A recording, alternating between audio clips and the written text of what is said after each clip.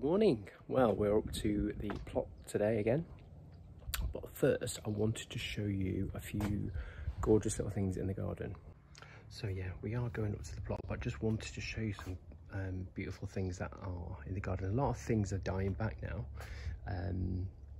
You know, it's a bit transitional, isn't it? Sort of late summer.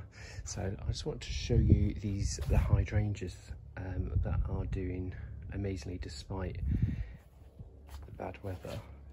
All these hydrangeas are literally from cuttings. Petunia's looking a bit sad now. This one's not doing as well. It just never gets enough nutrition in the ground no matter what I give it, but it's still trying to flower. But I just wanted to show you this huge one here. Look at this beast. Now this was from a cutting from it's about 3 years old. Can you believe it? It does absolutely amazingly in pots. What I find, my hydrangeas just do better in pots. You can keep them well watered, and you can give them the feed that they actually need and stuff like that. So yeah, that's the hydrangeas. And then I'll show you this gorgeous achillea as well. I just love this because it's just great for pollinators. It just gives it a structure to the garden as well. And also this echinacea that's come out for the first time this year. It's actually 2 years old. Not much of it, but you know, it's there. But look at this Rudbeckia Goldsturm. I mean, I absolutely love this. I've got it sort of everywhere in the garden. Let me try and get the shadow out of the way. But look, you can sort of see the display it gives. It's just such an amazing plant. I would never be without this. And I've tried some different Rudbeckia from seed this year. And there's a couple in pots there, but because they're in pots, they're looking a bit sad and they're dying a bit, but because of the lack of water. But yeah, look at this. Also just wanted to show you, I grew a avocado plant from a pip, you know, avocado stone. You can get like YouTube. You can go on YouTube and there's ways how to do it. It's really, really easy actually to grow as a house plant, but it just absolutely loves like getting baked on the south facing windowsill that I've got here.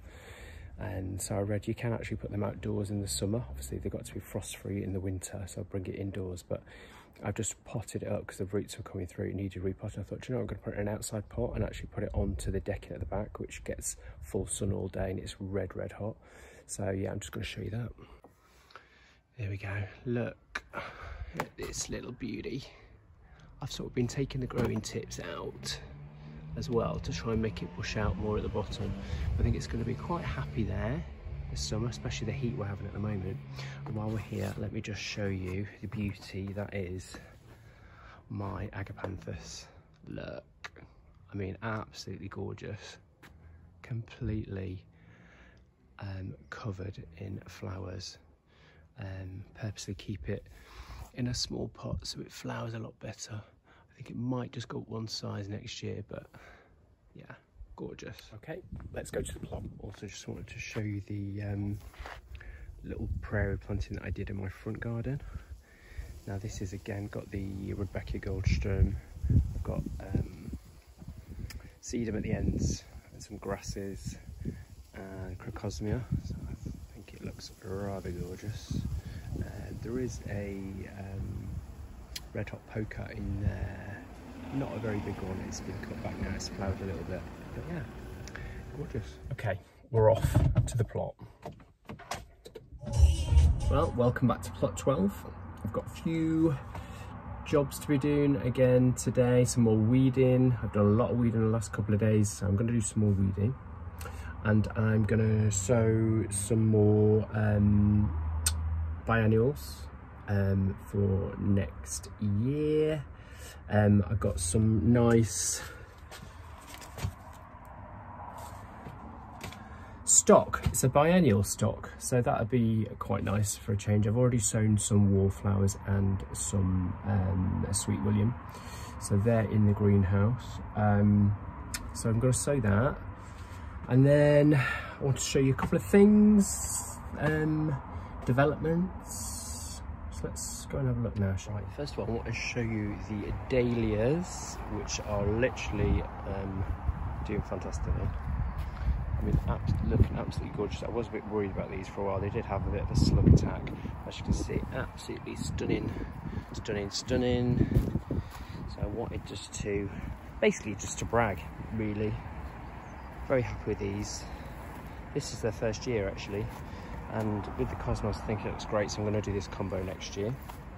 So yes, let's go and have a look at the pumpkins next. You probably know from my previous video that we've got a bit of a triffid going on down here. I'll show you what he's been up to. Okay, so here's the triffid.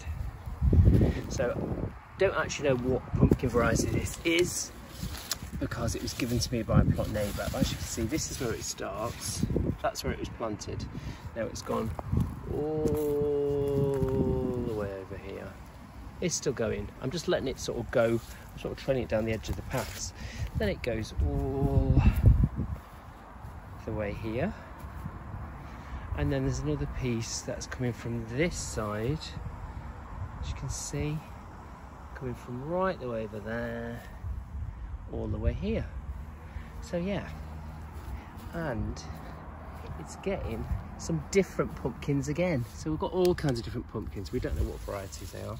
So if you do know what varieties these are, please just let me know in the comments. Quite little, cute little pumpkins, aren't they? And then we've got, obviously, it's creating loads of fruit. I know Monty Don said on Garden's World just to pinch out the fruits so they're not all going to ripen, but it's just really not got the heart. Look, there's so much fruit coming on these, and then find it again. Where's he gone? There he is. Look. That's so cute, isn't it? So yeah, if you know which one this is. So my plot neighbour said these are all supposed to be little yellow pumpkins. Clearly not a little yellow pumpkin, but he's sort of gone massive. I'm sort of letting him do his thing, really. Yeah, let's go and have a look at the other ones. So yeah, there's the small little yellow pumpkin. This definitely is a small little yellow pumpkin. Let me show you my pumpkin obelisks. I know everyone's doing pumpkin arches, aren't they? I don't know if I've mentioned this previously on the vlog, but I had some spare obelisks from home that were just a bit gone past their best. So yeah, I'll show you what the progress is on this one. Okay, let's have a look. Oh yes, there he is. So yeah, I put these obelisks in here, and the aim was to grow, because these clearly wants to climb, so I'm sort of training him up. Look, and there's a few more fruits coming and stuff. And this was just spare sweet corn that I had, and I just put it in this bed with these mystery pumpkins. Pumpkins come squashes. Now this one's growing slightly differently, but it's got loads of flowers and fruits coming. So, I mean, God knows. God knows. But yeah, that's him. Let me show the other pumpkin. And yes, they're all in completely different places, because I just stuck them where I had a space, really, because I didn't intend to grow pumpkins this year. So let's have a look down. These are the back of the compost bins, where it's like really, really hot and sunny, gets the sun and most of it. Again, don't know what these are. I thought these looked a bit more like a courgette plant, but now tell me, is it courgette? What is it? Considering they all are supposed to be exactly the same. There we go. This is going a little bit crazy as well. This is very rampant, this one. More flowers coming here. And then this one, a little bit weaker, but he has got a little fruit on the end. And there's some flowers here. I think it's just been struggling with the dry weather. And then this, some of you might have seen this on the last video or the last couple of videos. Yeah. Still don't know what he is, but you know, we like him anyway. So that's the pumpkin update. Oh, great. Gorgeous day here. Absolutely stunning. So I wanted to show you, remember we planted out the dwarf green beans in a spare patch of ground that I had, because I don't like to waste any bit of ground. So let me show you what that's been up to. So there you can see they've all come up, and it didn't take them long. I had a bit of a weed here yesterday, and yeah, they've all come up, so quite happy with this. Very happy. So yeah, that'll fill the ground here, and also any sort of legume, beans, peas, etc. Just leave the roots in the soil, and it's really good to condition your soil as well, because it pulls in the nitrogen and it keeps on nodules in the roots in the soil. So happy days. I've also been having a tidy up of my brassica beds yesterday, and I pulled all the early broccoli out. I mean, it's gone past its best, so it's all gone and been composted now, so I'll show you that. But also been a bit of an issue with flea beetle and whitefly infestations, which wasn't a problem. I think it's been because it's been so dry, there's no rain being falling, they've just been allowed to do their own thing, really. Quite annoying. So let me show you. Okay, so all the broccoli's come out of here now, and the sprouts are doing really, really well. Quite happy with these. I mean, these though look like they've sort of sprouted too early. They look like they're blown at the bottom. So sprout experts, please let me know. But yeah, you can see the sprouts are coming. So quite happy with these. Okay, sprout experts, let me know. Purple sprouting is doing well.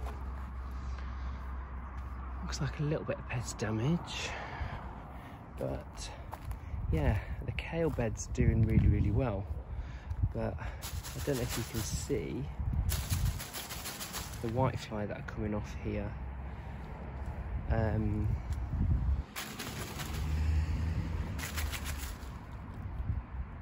Yeah, and it's got this type of damage on it. And let me try and focus. See, like really dried up. I mean, obviously the weather's not helped, but tiny little holes. It's like flea beetle damage. I suppose the whitefly's not doing any good either. But yeah, looking quite dried, which is a bit of a shame, because this was doing so well. So, question: how do you control your whitefly and flea beetles? Now, I googled it, and it said soapy water could do the trick. So that's what I've tried yesterday. Some diluted washing up liquid, and give it a spray. They didn't seem to like it when I did it, so that's, I suppose, good news. So we'll see, and maybe give it another go today. But any tips, please? Yeah, put in the comments below. How do you deal with flea beetle and whitefly? Because that cabbage white trying to get in, they so want to get in, don't they? Demons. While we're here, I'll just show you the celery, which I'm absolutely ecstatic with. I grew all this from seed, and I just planted them close together. It's self-blanching. It's Utah. Let me try and. So good. It's so healthy. Question: when do we know it's ready for picking? It looks quite good. But let's have a look. See? Yeah. There you go. There's a question for you.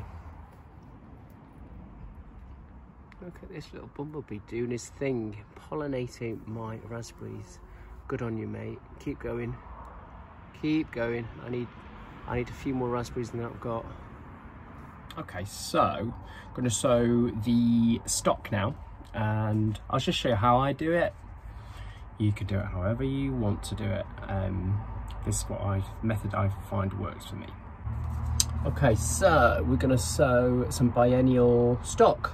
I got this from Wilko's, and if you don't know yet, I'm sure you do if you're a gardener, Wilko's got 70% off all their seeds at the moment, which is an absolute bargain. So I've just gone and got all mine for next year, and obviously bits and pieces, you can't resist it. I mean, for those prices, you know, madness. Anyway, so this is a hardy biennial, stock Brompton mixed, and obviously with biennial he will flower the following year. So I'm going to get those in now. As I said earlier, I've sown the Sweet William and wallflowers already, so that should give me a nice early boost of colour. So yeah, it does say sow directly outside, but I never do, because I was a bit scared that they are gonna get lost, shall we say. So anyway, let's get this sown. So just using a standard seed tray, and I've got sieved peat-free compost here, like, because these seeds are quite small, so I always sieve it if it's quite small. And I've got about I'd say 50-50 mix of vermiculite, probably less than 50. I'd say probably 60% compost to 40% vermiculite. Anyway, so I'm just, yeah, I've got my seed mix here. And then what I like to do, because it's quite dry this actually, so I'm just gonna dampen it a little bit, not too much. I'm just gonna dampen it. If I find like the mixture's a bit too dry, then you sort of seeds are sort of hindered from the start really. So a little bit of dampness there, and then I'm gonna get these seeds opened. Take the gloves off. It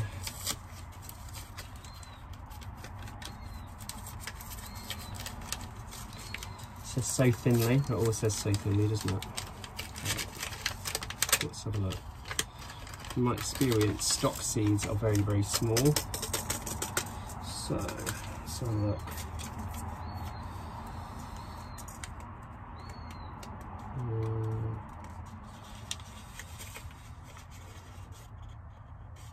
Yeah, quite small. Actually, not very many of them either. I don't know if you can see that.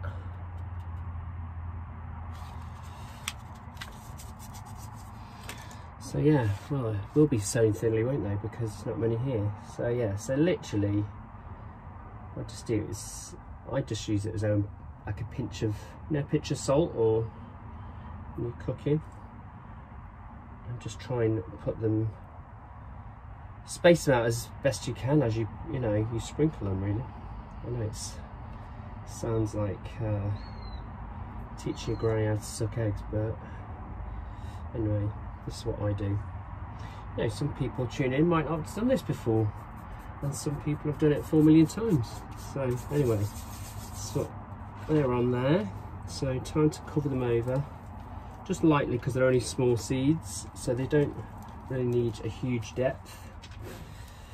And yeah, just cover these over slightly. So this has all been sieved. There is some still big pieces that come through. You'll find a lot of peat-free compost are like that,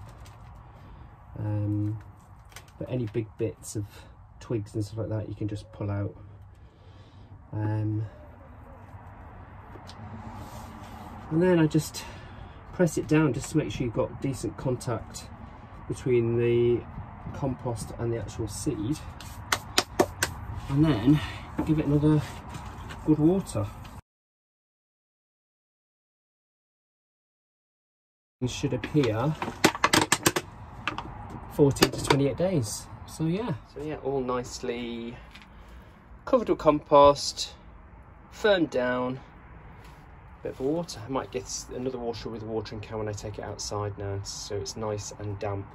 And with this heat we've been having, it should germinate quickly.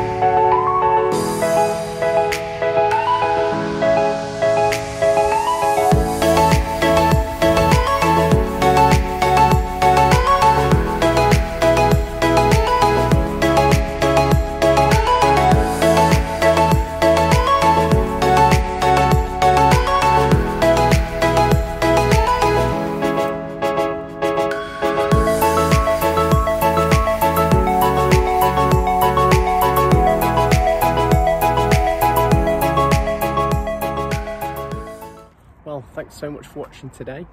Hope you enjoyed it. I'm going to try and keep putting more content out on my days off.